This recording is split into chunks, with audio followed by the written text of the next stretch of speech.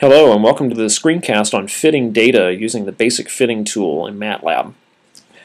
In this spreadsheet here I have some interesting information about U.S. teenagers, and I'm interested in seeing if there's a relationship between the percentage of high school graduates in the year 1990 among these states and the number of births to single teens in 1991 among those states. Now before I made this screencast I used the plot command to make this scatter plot of the data, and on the horizontal axis I have the high school graduation rates and percentages. Along the vertical axis I have births to single teens in thousands.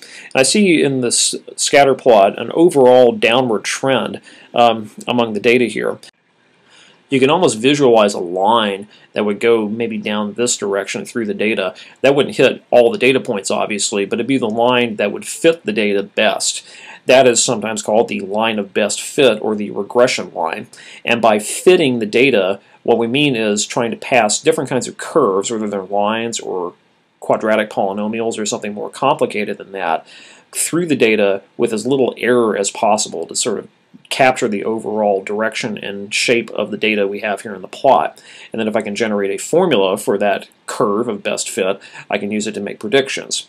In MATLAB this is fairly simple once you have a scatter plot created. Let's see how. So here I have my scatter plot. I'm going to go to the Tools menu in the window, and at the bottom, or near the bottom, is the Basic Fitting tool. I'm going to click on this. It brings up a little window that gives me many different kinds of curves that I can select to try to fit through the data. We're going to leave this at data 1 and not check the center and scale X data. So if I wanted to find the line of best fit, the so-called regression line, I would just click linear.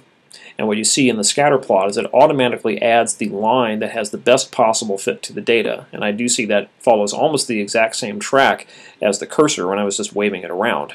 Other things we can do are to actually show the equation of this line on the scatter plot. Just click this button and the line appears right over here. And the X refers to, in this case, high school graduation rates, and the Y refers to the thousands of births by single teens in 1991.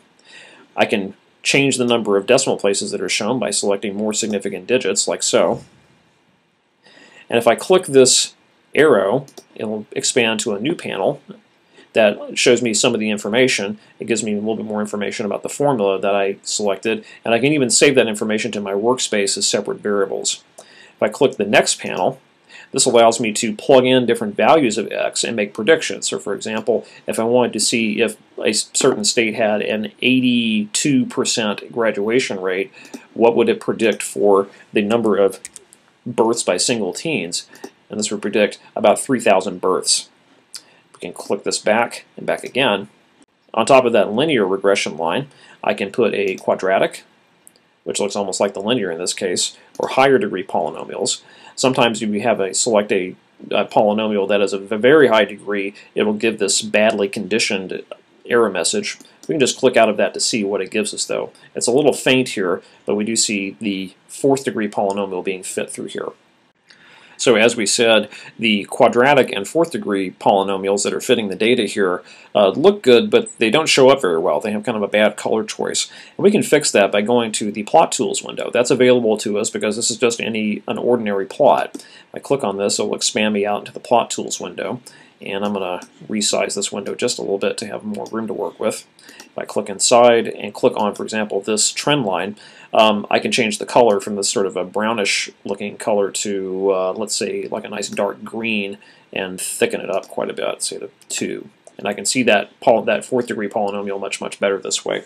So anything that I can do on the Plot Tools window, I can do in this plot after having plotted the curves of best fit, because it's just another plot in MATLAB's eyes.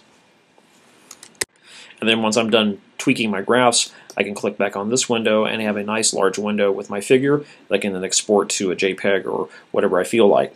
So that's the basic fitting tool. Again, the method of use is to simply create a scatter plot, go to Tools and select Basic Fitting, and then just choose the curve that you want.